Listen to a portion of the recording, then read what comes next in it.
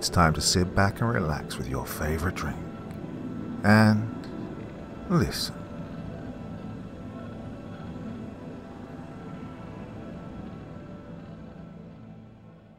The Hell Hound by Darius McCorkindale. Prologue. Beneath the velvet canopy of the night, a solitary car traversed the peaceful country road, his progress etching a faint trail of light through the otherwise impenetrable darkness. The world around it was cocooned in a profound stillness, punctuated only by the distant whisper of the nocturnal wind. The desolate great southern highway seemed to stretch onward without end, its vanishing point obscured by obsidian shadows that danced on the periphery of perception. Within the vehicle, an elderly couple embarked on their homeward journey through the nocturnal realm. Behind the wheel was Alex Murray, his gnarled hands clutching the steering wheel with a sense of purpose that belied the late hour. Beside him, his wife, Heather, occupied the passenger's seat, her presence a source of quiet strength amid the enveloping night. As the car wound its way through the obscurity of the Western Australian outback, Alex's weariness was palpable. The dimly lit interior was suddenly awash with the stark glow of the car's digital clock, casting a harsh contrast to the surrounding darkness. The luminous numerals on the clock face, with an uncompromising glow, revealed the ungodly hour, as if marking a meeting with fate itself. 1 a.m. Bloody ridiculous hour, Alex grumbled, his voice tinged with irritation. Oh, come on, you know how it always is, Heather replied, her voice calm and understanding. Every goddamn year, Alex grumbled, his frustration unabated. Yeah, but it's a birthday, Heather pointed out, her tone softening. Oh, I get that. Yeah, and as you know, I love birthdays at the York Golf Club as much as the next man. But she doesn't have to keep us there till 1 a.m. plying you non-stop with gin, Alex retorted. Heather looked at him, clearly offended by his comment. Well, yeah, you had some too. Yeah, but not nearly as much as you. One of us had to drive, remember? Alex countered, his expression unyielding. Heather turned her gaze away, staring out of the car window. She mumbled quietly.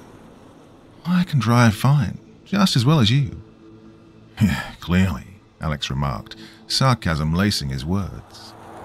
He focused his attention back on the road, but as the night wore on, his head began to droop, his eyelids growing heavy. Oh my God, Heather suddenly exclaimed, her voice filled with alarm. Alex was startled awake. What is it? There was a dog, Heather insisted. What? Alex questioned her, disbelief evident in his tone. It was a great big black dog, running right alongside the car, Heather said with conviction. Don't be ridiculous. Wombin Nature Reserve doesn't have wild dogs roaming around, Alex said, totally dismissing her claim in the most obnoxious way. Well, I saw it, Heather persisted. You've had too much to drink, Alex countered. I know what I saw, Heather insisted, her frustration evident. Well, what breed was it then? Alex challenged. Heather hesitated. I don't know. Exactly, because you didn't see it, Alex concluded, his annoyance more apparent than ever. Heather glared at him, but he continued. Just go to sleep or something. I'll wake you when we get home. Frustration weighed heavily upon Heather, so with a resigned sigh she withdrew into a subdued silence. Her once attentive gaze, fixed upon the world outside the window, had become a reflective pool of thoughts and worries. The hushed ambience of the car enveloped them, a subtle hum interwoven with the gentle cadence of the tires against the road. As the minutes slipped by, Alex grappled with the increasingly difficult battle to maintain his wakefulness. The night's pervasive stillness, the monotony of the road, and the comfort of their quiet cocoon conspired against him. Still, he really hadn't had that much to drink. Should have been fine to drive. His eyelids, weighed down now by an unrelenting drowsiness, surrendered to the inevitable. Slowly, almost imperceptibly, they began their descent, closing like the curtain falling at the end of an act. Meanwhile, beyond the confines of the car's interior, the vehicle continued its relentless journey through the night. The tires, their rubber meeting asphalt, spun with an almost rhythmic regularity. The road, winding and uncertain, unfurled ahead of them. Unbeknownst to the drowsy driver, the car's trajectory had subtly shifted, its path straying from the established course as it meandered closer to the road's edge. Each mile gained, each subtle deviation from the center, heralded a burgeoning peril, creeping closer and closer to the precipice of uncertainty. Inside the car, Heather suddenly noticed the car's dangerous drift. "Alex!" Abruptly, the jolt of his wife's voice tore Alex from his slumber, and in an instant his world shifted from the realm of dreams to the disorienting chaos of reality. Panic gripped his senses as his eyes snapped open, registering the impending disaster. The car, a once steady vessel coursing through the night, now danced on the precipice of calamity. His heart raced, and adrenaline coursed through his veins, propelling him into immediate action. Frantically, he grasped the steering wheel, the leather cool beneath his clammy palms, and initiated a desperate, erratic maneuver in a futile attempt to regain control. The vehicle responded with an agonizing lurch, careening wildly from the road. His tires skidded across the asphalt, the screeching symphony of rubber meeting the road a cacophonous backdrop to their harrowing loss of control. The night seemed to swallow them whole as the car's trajectory veered mercilessly off course. It met its gruesome fate in a violent collision with an Illawarra flame tree that stood sentinel at the roadside. The moment of impact was a maelstrom of shattering glass, twisted metal, and splintering wood. The car was mangled beyond recognition, its form grotesquely contorted in the aftermath of the catastrophic crash. Amidst the wreckage lay the bodies. Both Alex and Heather had met a tragic, unceremonious end. The air hung heavy with the weight of the untimely conclusion of their shared journey. But as the world around them absorbed the chilling reality of the accident, an eerie, otherworldly sound emerged from the distant abyss. A haunting howl, mournful and spectral, pierced the pervasive silence. It seemed to transcend the earthly realm, a harbinger of ominous significance in the desolate stillness of the night.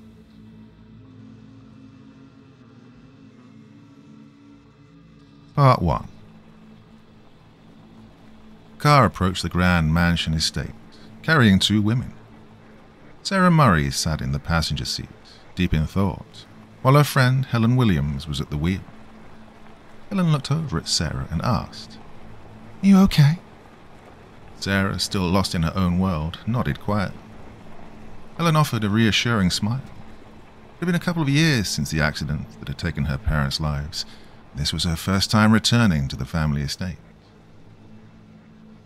The car glided to a graceful halt within the Mosman Mansion estate's grand driveway, a place where several other vehicles were also nestled, each one indicators of the bustling activity within.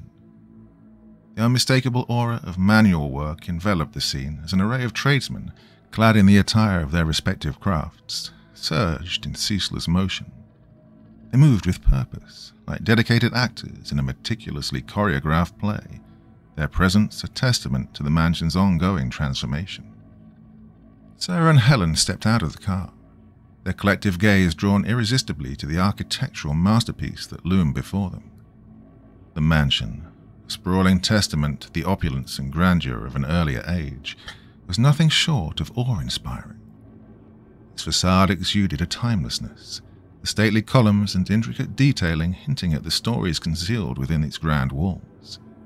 It stood as a sentinel of history, a monument to a bygone era, where the echoes of past lives reverberated within its very foundations. As Sarah and Helen emerged from the vehicle, they were in awe of the building in front of them, and the weight of their presence seemed inconsequential against the grandeur of the mansion's scale. The setting sun, with its golden embrace, cast a warm, inviting light upon the scene, accentuating the timeless beauty of the mansion's architectural details. The gentle rustle of leaves in the garden, the distant hum of industrious labor, and the faint scent of history in the air all contributed to the sense of anticipation that hung in the atmosphere. It was a moment of transition, an introduction to the threshold of a new chapter in their lives as the two women stood together, their gazes lingering in reverence and curiosity on the impressive and enigmatic residence that now beckoned them forward. "Well, they certainly had a nice place," Helen commented. Sarah simply replied, "Yep, they did." The two arrived at the front gate of the impressive estate, the grandeur of the mansion looming before them. As they made their way towards the entrance, Helen inquired as to Richard's whereabouts. "Where's Richard?" she asked. Sarah, naturally assuming he was inside, replied as such. Within the sprawling confines of the mansion's grand lobby, a bustling symphony of activity unfolded before their eyes, painting a vivid tableau of ongoing transformation. The very heart of the Mosman mansion, steeped in history, now vibrated with the pulse of renovation work in full swing. The grandeur of yesteryears had given way to the organized chaos of the present, as artisans and skilled craftsmen diligently pursued their mission to reinvigorate this storied space. In the midst of this orchestrated chaos, Richard Murray assumed a central role as he organized the rhythm and flow of the transformation. With a commanding presence, he issued orders to the dedicated tradesmen who moved like skilled dancers, their tools of the trade poised to bring new life to the old surroundings. The air was charged with a palpable sense of progress, of renewal, as the lobby's very essence underwent a profound metamorphosis. The lobby bore all the distinctive marks of a redecoration project in full swing. Scaffolding and ladders, strategically placed, reached out to the higher regions of the room. Dust cloths enveloped the furniture and chandeliers, shrouding them in a protective cocoon, guarding their elegance from the turbulence of the metamorphosis. The walls, once cloaked in the muted tones of the past, were now canvases for fresh coats of paint, lending an air of rejuvenation. While the essence of the mansion's history was still evident from the grandeur of its aged architecture, the lobby was caught in the throes of rebirth. Each brushstroke and every hammerstrike were the brushstrokes of a new era, crafting a future that would honor the grand legacy of the past. Richard's gaze in particular fixated on a tradesman perched loftily upon an upper balcony. The worker, suspended amidst the architectural grandeur, was emblematic of the sweeping changes taking place. His elevated vantage point offered a unique perspective, a bird's-eye view into the intricate details of the transformation, as well as a glimpse into the resolute spirit of progress that coursed through the veins of the mansion. "Look, just get rid of it," Richard instructed firmly. The tradesman on the balcony hesitated, seeking confirmation. "Are you sure?" "Yeah," Richard replied with a touch of impatience. "That bloody chandelier's just going to get in the way. Get rid of it." Meanwhile, Helen and Sarah entered the lobby, taking in the scene. Richard turned his attention to greet them. "Hello, ladies," he said, acknowledging their presence. "Yeah, well, the place wasn't exactly the most inviting. It reflected the old git's personality." Sarah, bearing a sense of curiosity and intrigue, approached Richard with measured steps. He welcomed her with open arms, enveloping his sister in a warm and familiar hug.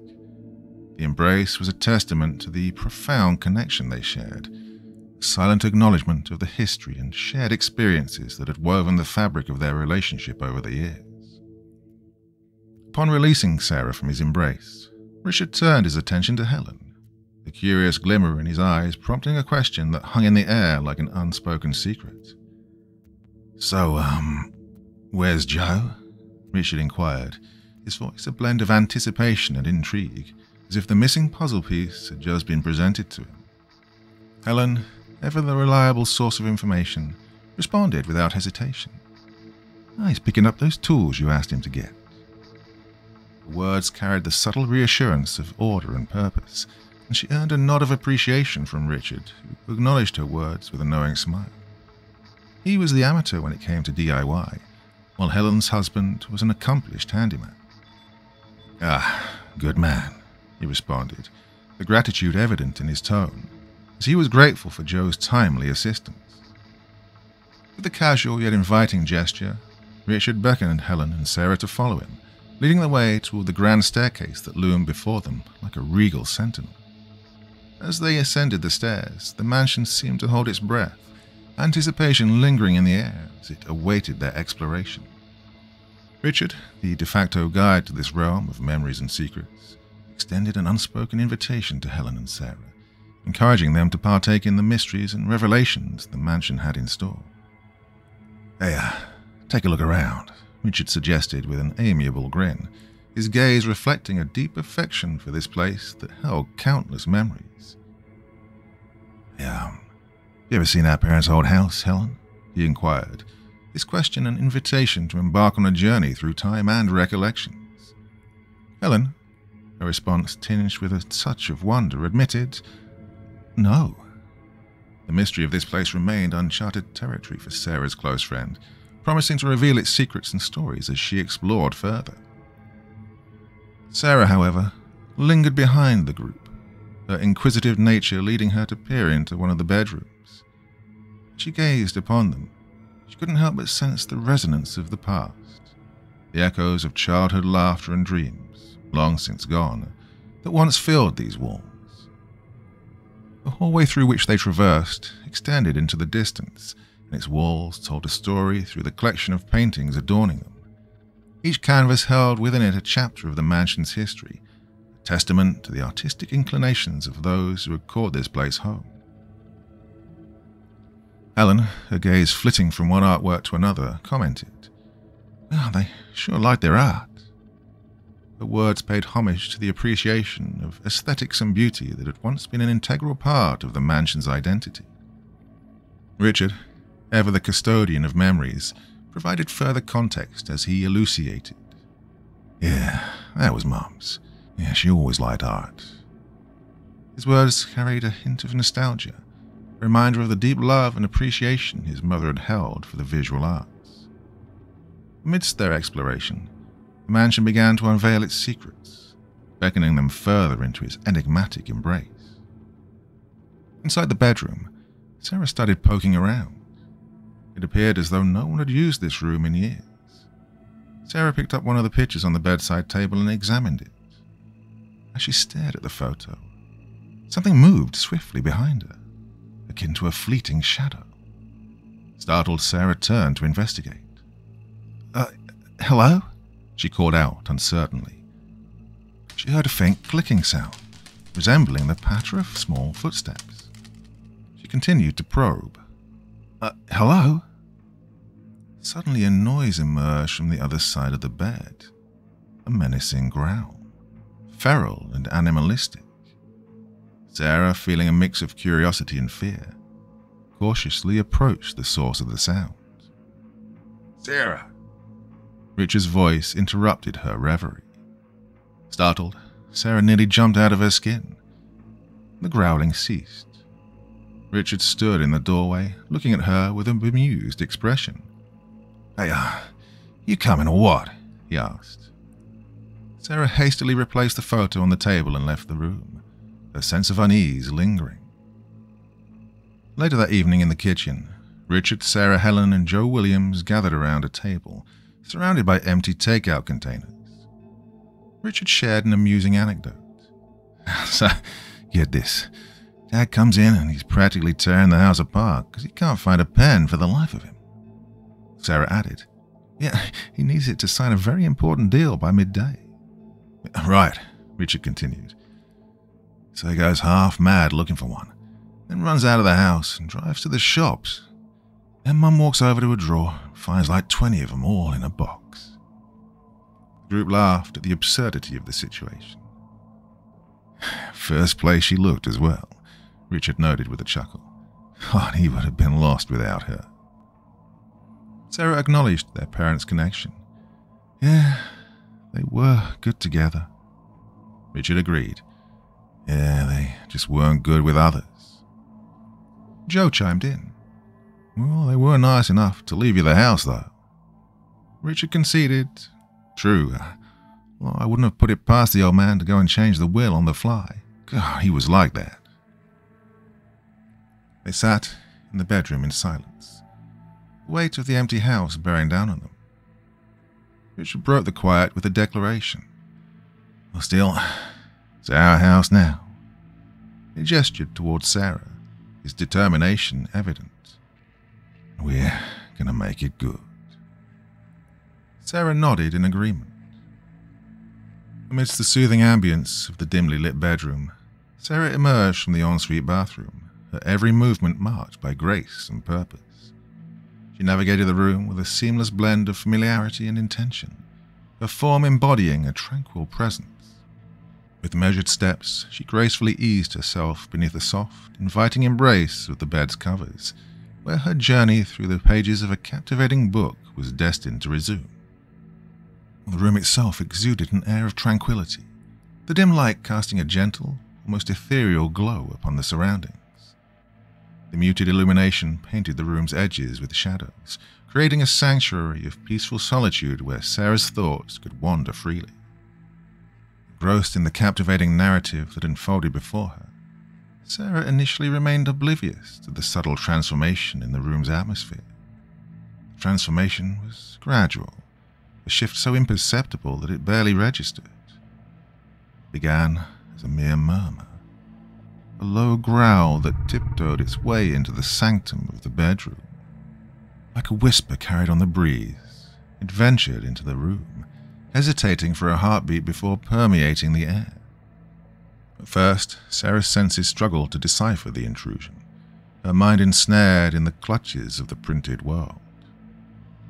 It took a few precious moments before the growl began to assert itself, growing louder, more insistent, an unwelcome visitor in the room of serenity. Sarah's consciousness tiptoed back from the literary realm, and a subtle shiver coursed through her, breaking the spell of her reading. Her gaze, once affixed to the page, was now adrift, searching for the source of the encroaching sound. With measured caution, Sarah cast her eyes upon the room's periphery, her inquisitive nature piqued by the inexplicable intrusion.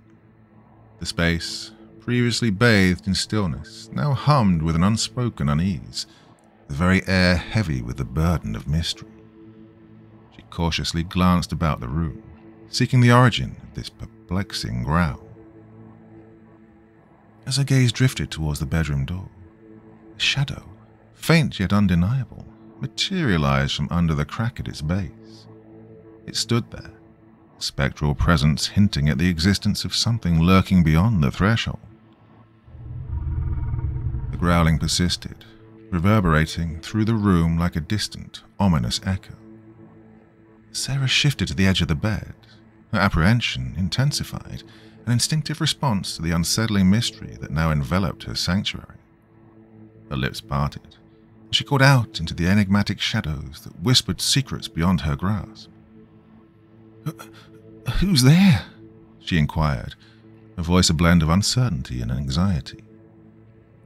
In response, the growling rumbled once more, resonating with an eerie tenor that was impossible to ignore. Sarah's resolve remained unshaken, her determination to unravel this mysterious sound unwavering. Slowly and deliberately, she rose from the bed, the creaking of the floorboards beneath her feet echoing her measured movements. Her tentative exploration of the room revealed no immediate answers, only a lingering sense of disquiet that pervaded the atmosphere. The shadow, once a foreboding presence beneath the door, began to recede, its departure a cryptic dance of light and dark. Sarah's gaze, undeterred, darted in multiple directions as she took in the scene of the dimly lit hallway. With meticulous scrutiny, she scoured the expanse, her inquisitiveness unyielding, searching for the elusive entity that had stirred the room's tranquility. Yet, as her investigation continued, a gnawing unease tugged at her intuition. Finding nothing amiss, she eventually conceded to the uncertainty of the moment and reluctantly closed the bedroom door. A lingering sense of the unexplained remained, a mystery suspended in the stillness of the night, waiting for the opportune moment to reveal its hidden truth. Part 2.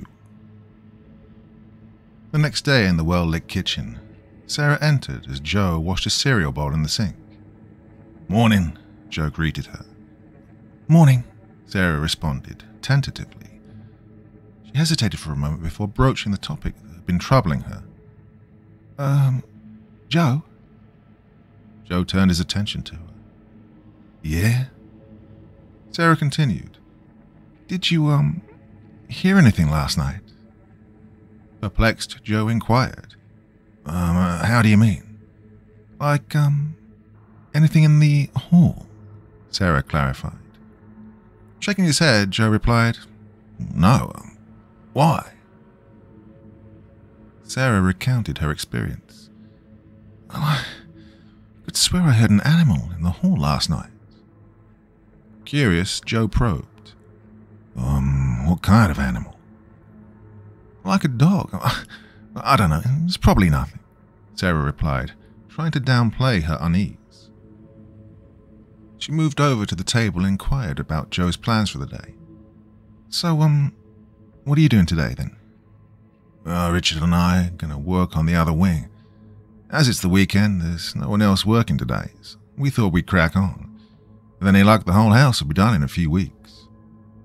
"Nice," Sarah acknowledged, though a sense of disquiet lingered.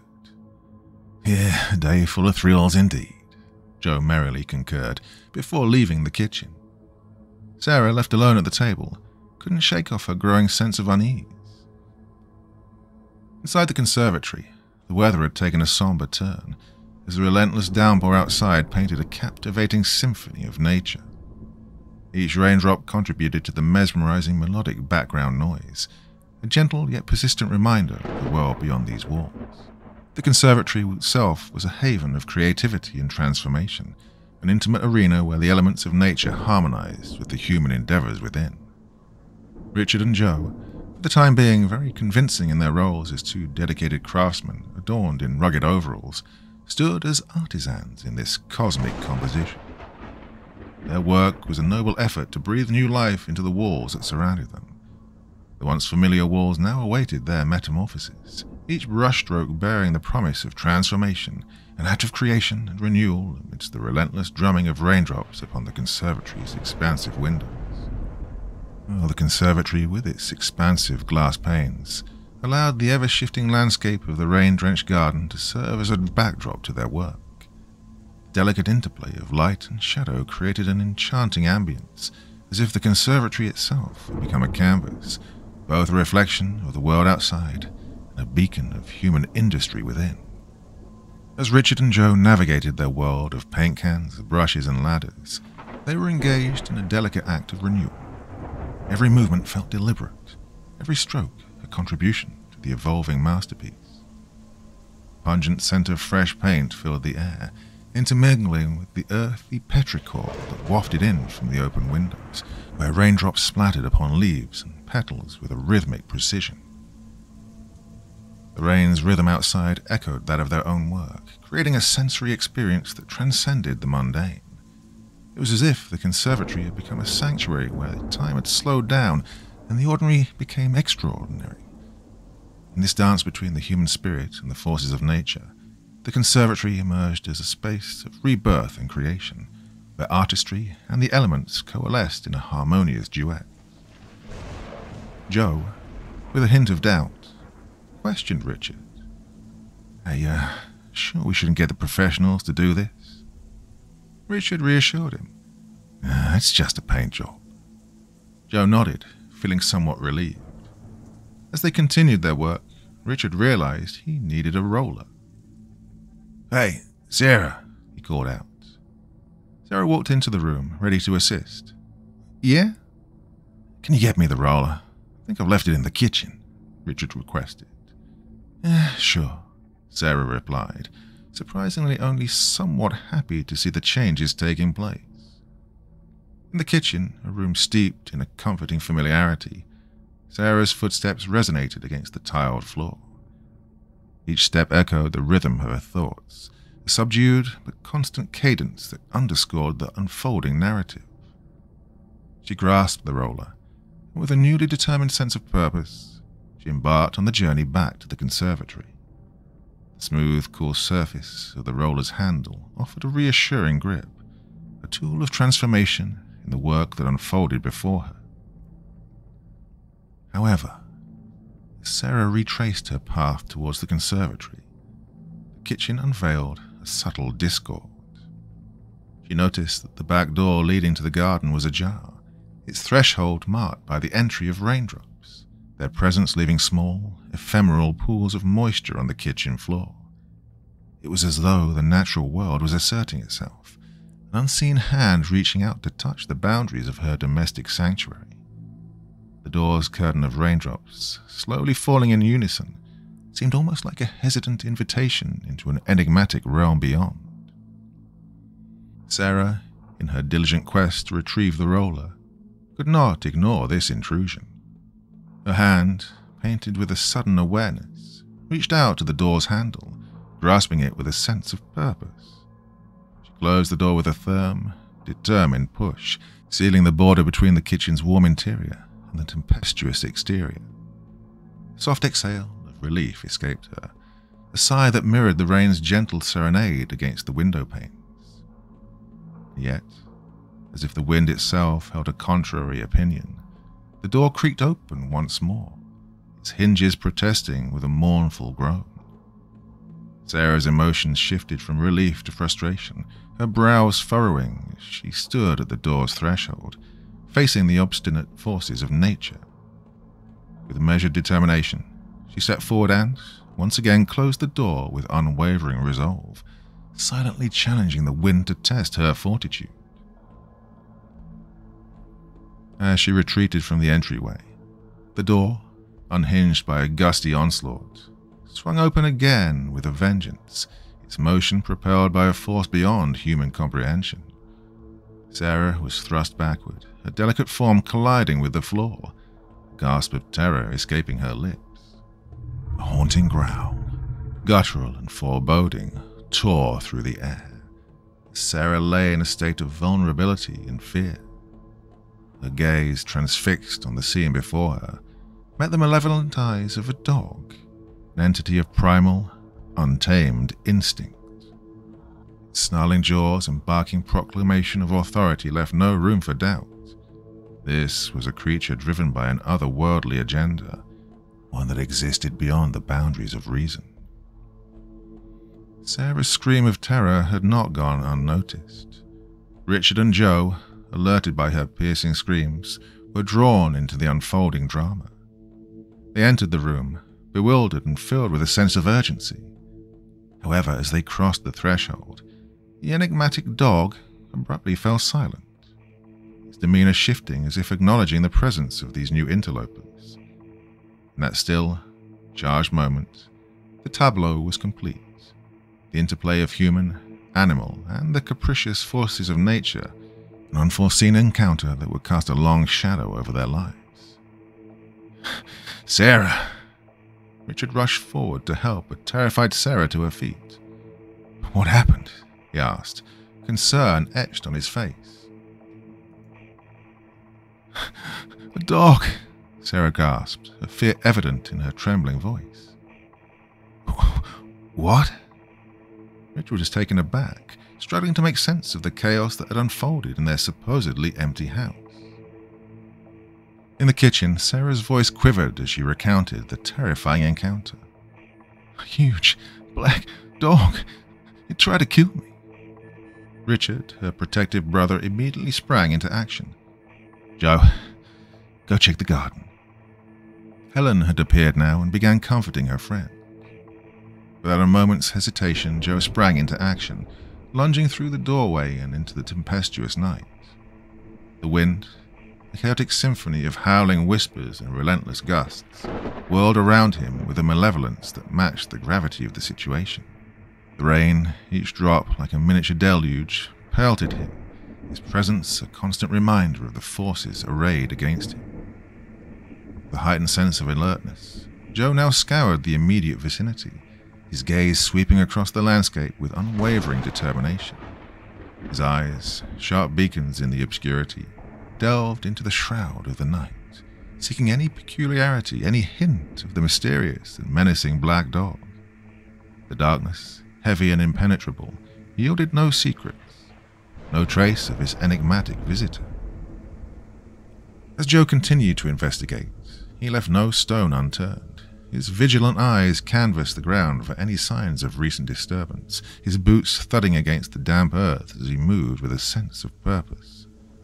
Yet, the landscape offered nothing, its secrets guarded by the cloak of night, its truth obscured in layers of uncertainty, washed away by the downpour. The elusive black dog, a spectre that had materialized from the depths of the unknown, remained frustratingly intangible, hidden within the mysteries of the countryside. Joe's search, despite his unwavering resolve, yielded no substantial results, leaving him grappling with the thought that his friend's sister may just have imagined it after all. Inside, Richard and Helen led Sarah to the kitchen table, where he intended to assess the situation more thoroughly. While Joe was outside, Sarah remained shaken. She affirmed her terrifying experience. "There's nothing there." Richard, searching for a logical explanation, questioned Sarah. "Are you sure it was a dog?" Sarah's reply was resolute. "Yes, it was huge, and it threw the door open." Richard wondered aloud. "That's a pretty big, sturdy door, Sarah. You sure it wasn't just the wind?" Frustrated now by his lack of understanding, Sarah maintained. "Yes, I'm sure. It came right at me." "But there's nothing out there," Richard reasoned, although feeling a little uncertain. Sarah, feeling misunderstood, got up from the table and left the room, leaving Richard and Helen to ponder the situation. With a sigh, he came to a reluctant conclusion. Must have been the wind. As Joe returned to the room and headed towards the door, something caught Richard's eye. He noticed several muddy paw prints staining the floor, raising an unsettling question in his mind. The next day, as the sun bathed York's bustling town centre in a warm, golden glow, Sarah embarked on her shopping expedition along the lively streets. In her grasp, she clutched a handful of shopping bags, their contents testament to the errand she had undertaken. The town, a whirlwind of activity, buzzed with life as pedestrians bustled to and fro, each absorbed in their own unique pursuits. The streets, adorned with quaint storefronts and a vibrant melody of colours, provided the perfect backdrop to this urban symphony. Sarah navigated her way through this dynamic tapestry of small-town Western Australian existence, where the hum of conversations and the rhythm of life painted a vivid picture. Shoppers meandered in and out of boutiques, their bags rustling with every step. The tantalizing aroma of freshly baked goods wafted from a nearby bakery, mingling with the enticing scents of roasted coffee beans and blooming flowers. As Sarah continued her journey, the streets narrowed, leading her into a confined space that hinted at a different realm of her surroundings. The transition from the bustling avenues to the Candice Bateman Memorial Park was marked by a subtle shift in ambience. The open expanse of the town centre gave way to a labyrinth of pathways, each one lined by an array of trees. Inside the park, Sarah's footsteps echoed in the enclosed space, creating a rhythmic cadence as she ventured down the paths. The symphony of the town centre had mellowed, replaced by a sense of solitude within this maze. And then, the unexpected occurred. A stranger, a mysterious figure in this urban canvas, seized Sarah's arm, interrupting her journey through the park. Startled by the abrupt intrusion into her personal space, Sarah instinctively struggled against the unanticipated hold, her pulse quickening with a mix of surprise and apprehension. In this clash of emotions, she met the eyes of the woman who'd accosted her, their gaze locked in a moment of tension and curiosity. "I know what haunts you," she declared with a look of such intensity that it left Sarah startled and uncomfortable. She attempted to free herself from the woman's grip, retorting, "What? Let me go." The woman remained undeterred, her grip tightening. and she insisted. "I know why it's after you." Sarah, growing more distressed, pleaded, "I don't know what you're talking about. Now, leave me alone." She managed to break free from her grasp and walked away swiftly, her anxiety evident. However, the woman called after her. "The black dog. The Hell Hound." Sarah halted in her tracks, her curiosity piqued, and turned to face the stranger who seemed to know something about her ordeal. "I know why it's tormenting you," she continued, her voice carrying a tone of urgency. Sarah, despite her initial skepticism, inquired, "But why?" But before the woman could divulge any further information, Richard approached, having noticed this encounter. He swiftly intervened, grabbing Sarah. "Hey, leave her alone," Sarah ordered, his protective instincts kicking in.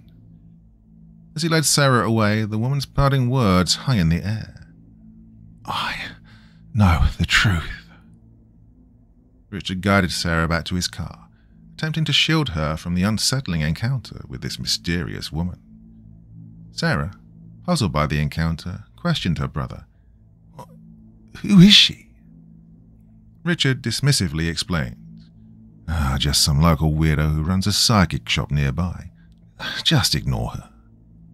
With that, they got into the car and drove back to the mansion, the lingering tension from the encounter still palpable. A restless sleep and a morning of fitful contemplation had not helped.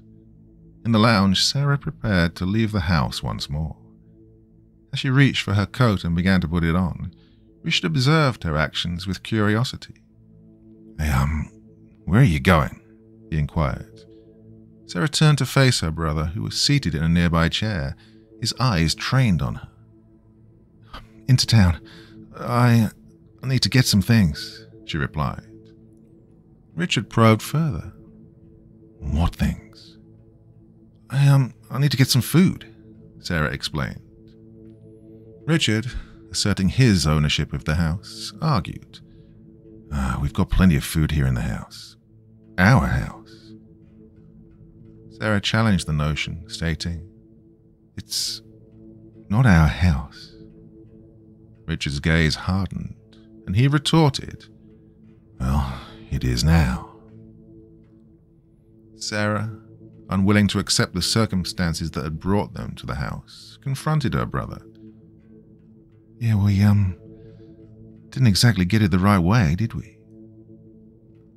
The tension in the room thickened as the siblings grappled with the weight of their inheritance and the unsettling events that had unfolded in their new home.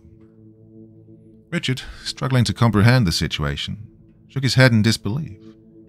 "Well, don't know what you're talking about." Sarah, feeling misunderstood and desperate for answers, turned away from her brother and left the room. Richard watched her as she departed, his concern evident in his gaze. Part 3. In the bustling streets of the town, Sarah walked down the sidewalk, her eyes darting from shop to shop as she searched for one in particular.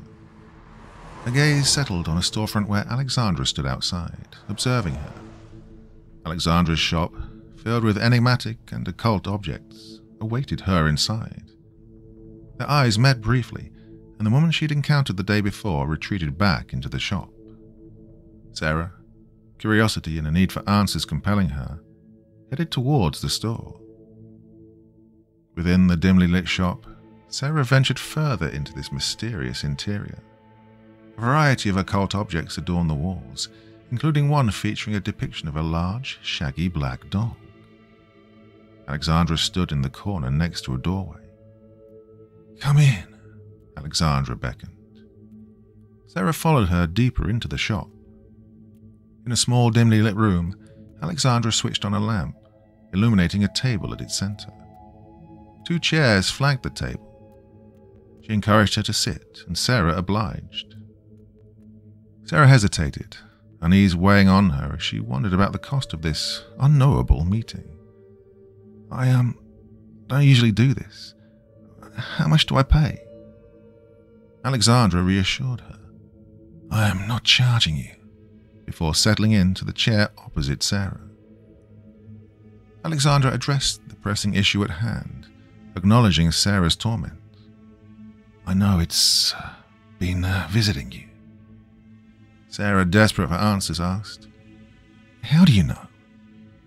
Alexandra, with a solemn tone, revealed, "Call it a unwelcome gift." Sarah pressed for more information, seeking to understand why this malevolent presence had targeted her. "Why is it coming after me? Why me?" Alexandra leaned in, preparing to share a disturbing truth. "You're not gonna like this." Sarah braced herself. "Just tell me." Alexandra, her expression grave, began to explain. "Okay. Well, black dogs are a death omen." Sarah, alarmed by this revelation, questioned her. "What?" "Well, in all the lore surrounding them," Alexandra continued, "everyone who comes into contact with one of them soon dies after. No one else sees it, only the victim." Sarah, struggling to come to terms with this horrifying reality, denied it with every fibre of her being. No. And Alexandra pressed on, her words heavy with the weight of an unsettling truth. "I'm sorry, but that's the truth." "Why me? Why is it coming after me? Why does it want to kill me?" Sarah pleaded desperately for answers. Alexandra revealed the unsettling connection. "Well, here's the thing. They don't just go after anyone. They go after people who are responsible for death." Sarah's eyes widened with disbelief. "What?" Alexandra elaborated. "Yeah, call it an act of karma if you will. They appear to those about to die, then they appear to those responsible." Sarah was overwhelmed by the horrifying implications of Alexandra's words. No. "What did you do, Sarah?" Alexandra probed, searching for the truth. "No." Sarah vehemently denied any involvement in such dark circumstances. Before Sarah could process the implications further, Richard stormed into the room, his protective instincts taking over. "Yeah, I knew it. Come on." He seized Sarah's arm and hastily guided her out of the shop. Alexandra, compelled to follow, pursued them, her voice filled with a sense of inevitability. "You can't escape this." Richard confronted Alexandra, fiercely protective of his sister. You stay the hell away from my sister." Together he and Sarah exited the shop, leaving Alexandra behind. In their own home, Sarah sat in the lounge, while Richard occupied a chair opposite her. The room was bathed in the warm glow of a crackling fire in the fireplace behind them. Frustrated and concerned, Richard probed. "What's going on with you?" Sarah met his gaze, her eyes filled with a mix of fear and despair. "And we finally have everything we've ever wanted. You start babbling about black dogs?" Desperate to make her brother understand, Sarah confessed. "Hey, it's after us." But Richard, struggling to reconcile her words with his perception of reality, was adamant. "No, it's not." Sarah persisted, her voice trembling. "It knows what we did." Richard, still grappling with the unfamiliar and unsettling situation, inquired. "Knows what?" Sarah's accusation hung heavily in the air, casting a chilling shadow over the room. "Knows what we did that night." Richard, still vehemently denying any wrongdoing, responded with frustration and determination. "We did nothing." His resolve was evident as he stood up and began to walk away from Sarah, unable to entertain the possibility of her claims. Sarah was unrelenting, her voice trembling with anxiety. "That's not true." Richard, determined to quash this conversation, emphasized his point. Nothing was proved. If nothing was proved, then nothing happened. Sarah persisted, desperation creeping into her voice. It knows that we drugged his drink. Richard's patience waned, and he dismissed her concerns. For Christ's sake. Sarah continued, her words becoming more frantic. It knows that we caused him to crash. In a moment of intense frustration, Richard confronted her, his anger simmering just below the surface. Look, I've waited too long to get where I am now. I will not let you mess this up for me, or for us. Sarah sobbed as she looked up at her brother, tears streaming down her face. Her pleas fell on deaf ears. Richard, determined to protect his interests, delivered a final, chilling ultimatum. You're insane. I'll have you committed if I have to. And with that, he walked away, leaving Sarah crying in the chair, overwhelmed by a sense of isolation and dread. Richard entered the kitchen, his face etched with weariness. Helen and Joe sat at the table, their expressions reflecting the somber atmosphere. In the hallway, Sarah, still sobbing, made her way along the corridor. She slowly approached her room, the weight of her predicament bearing down on her. Suddenly, a menacing growl echoed behind her. She turned, terror coursing through her veins, and then bolted down the hallway. The relentless barking of the dog pursuing her heightened her fear. Sarah sprinted into her bedroom, slamming the door shut and locking it with trembling hands. On the other side, the dog began to relentlessly pound against the door. Sarah, near hysteria, backed away from the door and into the center of the room. Overwhelmed and terrified, Sarah cried out, "What do you want from me?" The dog responded with another menacing growl, intensifying its assault on the door, causing it to splinter and give way. Sarah's frantic gaze darted around the room as she searched for an escape. Spotting the window, she made a desperate decision.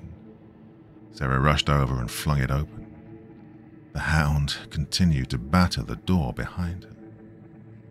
As she clung to the narrow ledge outside the window, her fingers were pale from the intense strain they had endured, grasping the rough surface for dear life.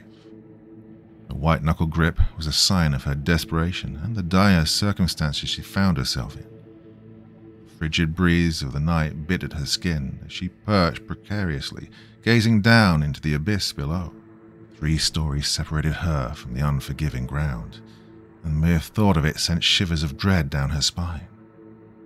The icy fingers of fear coursed through her veins as she clung resolutely to the ledge, every muscle in her body tense and quivering.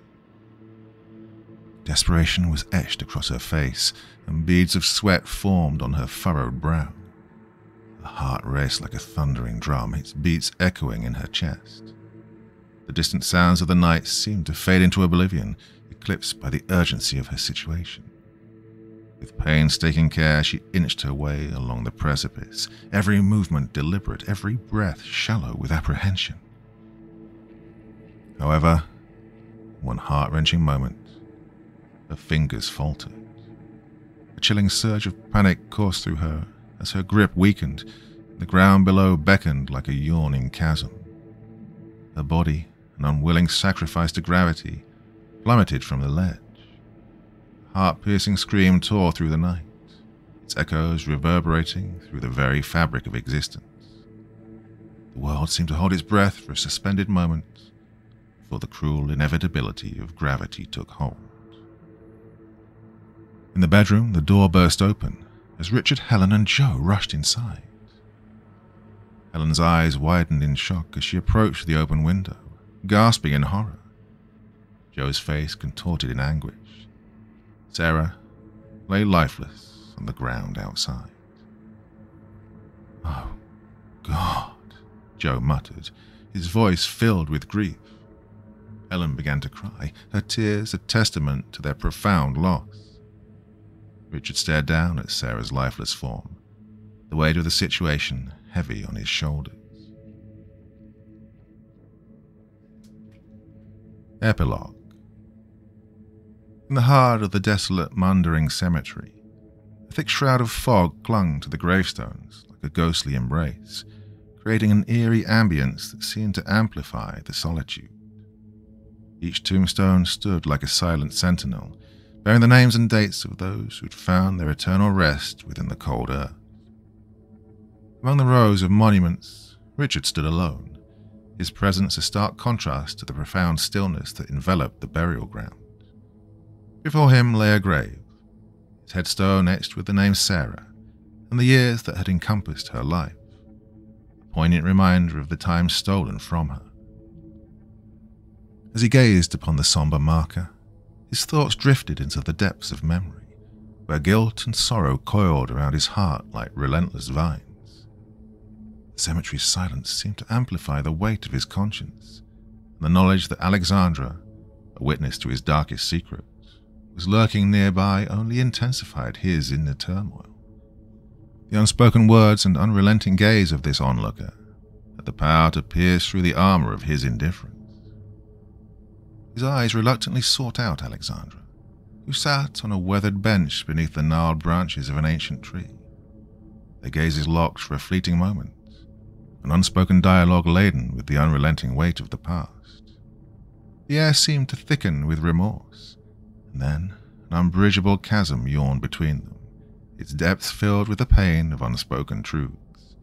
Unable to bear the guilt and the haunting knowledge that Alexandra carried, Richard finally broke their connection and turned away from the heart-wrenching scene of Sarah's final resting place.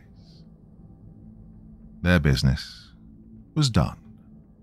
He'd already paid Alexandra the agreed fee for convincing his sister that a hellhound was after her, and would not cease until Sarah had paid the ultimate price, her own life. Setting up the hidden microphones around the mansion had been easy enough, what with all the commotion of the renovations. It hadn't taken long for the terror of the murderous hound to drive his sister insane, the encounters with Alexandra pushing her over the edge. It had to be done, Richard regretfully concluded, as Sarah was at breaking point and was ready to confess their murderous plans to the authorities. What he couldn't understand, though, were those muddy paw prints he'd seen in the kitchen, or the extent to which Sarah had truly believed she'd seen this beast. And another thing. The mysterious Alexandra had intimated that her part in this, in essence, was the truth, and her fee was therefore to deliver a message, rather than being part of a murder plot. He departed from the fog-shrouded cemetery, leaving behind the echoes of his actions and a void of unspoken words. Returning to the dimly lit lounge of the mansion, Richard sought solace before a roaring fire, its crackling flames dancing in a hypnotic yet sinister ballet. The dim light played tricks on the shadows, and a glass of whiskey sat, untouched, in his hand as he grappled with the overwhelming burden of his past. Each sip of the fiery liquid was a futile attempt to drown his sorrows, to silence the haunting whispers of his conscience. And then, an unsettling growl began to emanate through the room, a sound that reverberated through the very marrow of his bones. Fear and dread clawed their way up his spine, and his face contorted with a haunting combination of horror and recognition. The room seemed to pulsate with malevolent energy, and a heavy silence was broken by the relentless barking of a dog, a harbinger of doom. As the unearthly howling filled the air, it seemed as if the very fabric of reality had been torn, and a suffocating shroud of dread settled over the room, each thread woven with the lingering echoes of a malevolent presence.